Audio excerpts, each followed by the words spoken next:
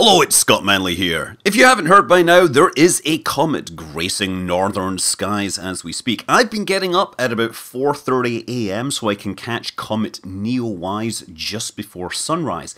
But as time is going on, it's moving further away from the sun, and it's now getting visible in the evenings just after sunset at certain northern latitudes. So yeah, if you're living north of the equator, there's a pretty good chance you'll get to see this. I was able to take photographs of it using nothing more than an iPhone with a long exposure app, but of course I've got proper cameras and I've been taking great pictures. Binoculars are great to help see it, small telescopes are fine. You don't need big zooms on it because it's a comet and it's an extended object. So finding it is really easy right now. You just look just before sunrise and it should be obvious in the northeast. And if you look just after sunset, it should be in the northwest. As of right now, it's moving away from the sun towards the Earth, and that should move it further away from the sun, so it should be seen in darker skies rather than close to twilight. That does mean as it moves away from the sun, the heating gets less, the activity gets less, so the comet will start to fade. But if it's coming towards the Earth, you will get, it'll be easier to see because it's nearer the Earth. Moreover, as it's moving away from the sun, it should get easier to image just because it's no longer near the sun and you're no longer having to image close to the horizon during twilight. So the comet's full name is C2020 F3 NEOWISE. NEOWISE refers to the spacecraft that discovered it.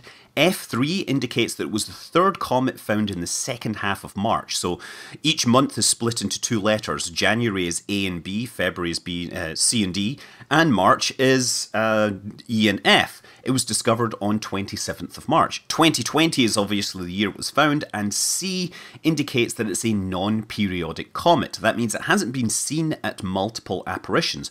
Although we do know that it is a periodic comet because we now know that its orbit is going to bring it back in about 6,800 years.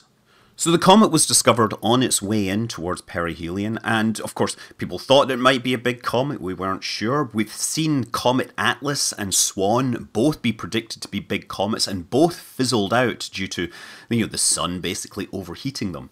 But it reached perihelion at about 0.3 AU on July the 3rd, and soon after, people started really submitting some amazing images showing that it had brightened a lot. We have images from the space station of this comet, which is pretty amazing.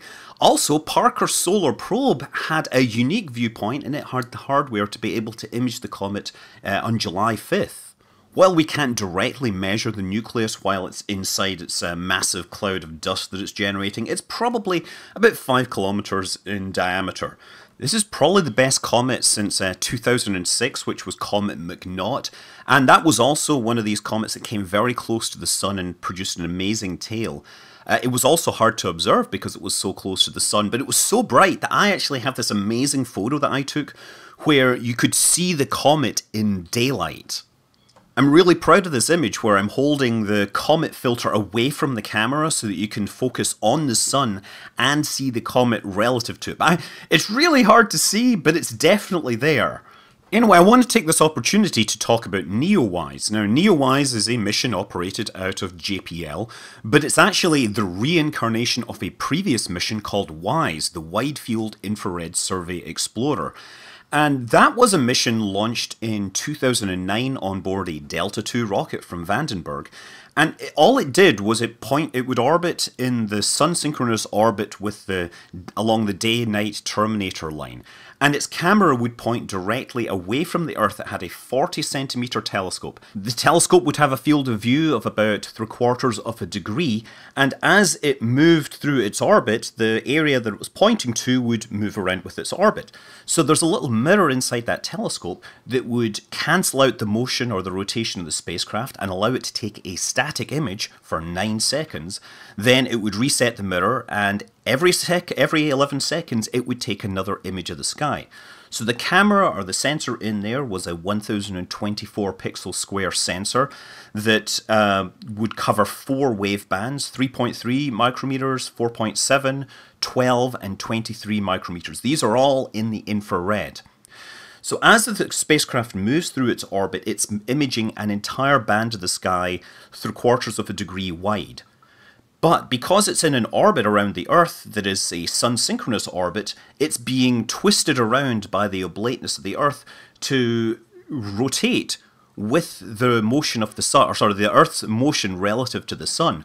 So as the Earth moves around the sun, this area of the sky that the spacecraft is scanning is being twisted with it, and over 6 months, it will eventually cover the entire night sky in these 4 different infrared wave bands and create an entire map of the sky in infrared. Hence the name, the Wide Field Infrared Survey Explorer. Now, to make these sensors work, they had to cool them down to 4 Kelvin, and to do that you have a liquid helium cooling loop, but that cooling loop was itself dumping its heat into a solid block of hydrogen. So the hydrogen would be at 20 Kelvin, and it was slowly, essentially sublimating away over time. And that meant that the mission had a limited lifespan. It was designed to work for about 10 months. It took about 1 month to get the sensors up and calibrated. They got a complete survey for 6 months and then another partial survey for the final 3 months. And then the coolant was exhausted and the cameras warmed up and were no longer able to operate. But during those 6 months, it found a whole lot of really cool stuff. It found a lot of brown dwarfs, and it actually found brown dwarfs which were closer than Wolf 359. So Wolf 359 before WISE was considered to be the 3rd closest star system. Now it's the 5th closest star system since Lumen 16 was discovered, and that's a binary system that's closer. And there's also WISE 08550714, and that's now the 4th closest system. It's a brown dwarf also. It also discovered thousands of near-Earth asteroids, and back in 2010, my first big YouTube video was this visualization of the discovery patterns of asteroids from, 1970s up to 2010 at that time. And most of that video shows the asteroids being discovered on the opposite side of Earth, right? Because telescopes look away from the sun. But right in the last seconds, you can see there is a pattern that goes tangential to the Earth's orbit. And a lot of people are like, what the heck is that?